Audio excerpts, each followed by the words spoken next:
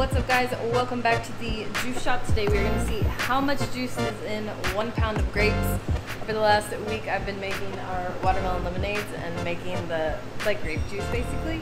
The color of our watermelon lemonades isn't from the watermelon, it's actually from the grape skins. So I'm going to show you guys what it looks like to make some grape juice. Let's see how heavy this watermelon is so we know how much grapes to use. Last week I had some really dark, deep purple grapes. It looked like I was juicing beets almost. It was crazy how purple they were. Alright, we are right about at 1 pound. You can leave the stem in there. Definitely give grapes a good soak in. They're pretty dirty. I get asked this question a lot as far as what do we use for soaking and washing veggies. Just use some organic vinegar, apple cider vinegar, especially for watermelon rinds, and grapes are a gross one. Young Living also makes a veggie wash that's essential oil based.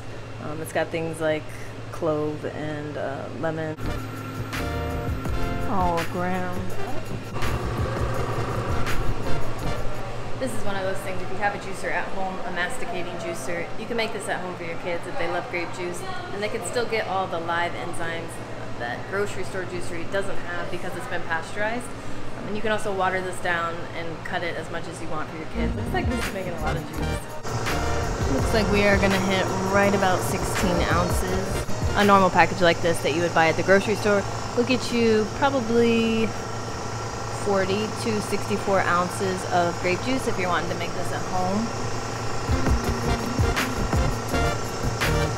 Not bad, I'm impressed. So out of 1 pound of grapes, expect to get around 16 ounces of juice.